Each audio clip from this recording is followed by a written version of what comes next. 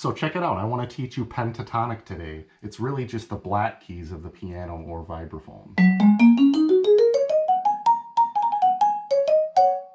Then you can move that around. You'll see these 3 in a row. Let's put 3 in a row at the bottom. Skip 1 because there's 1 skipped there. 2 in a row here. Skip 1 because there's 1 skipped there. And then 1 at the top.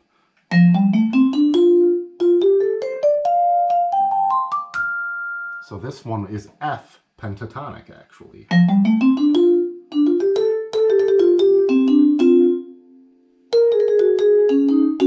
That was the one I did before. That's F sharp pentatonic, or G flat. Let's do even one more, G.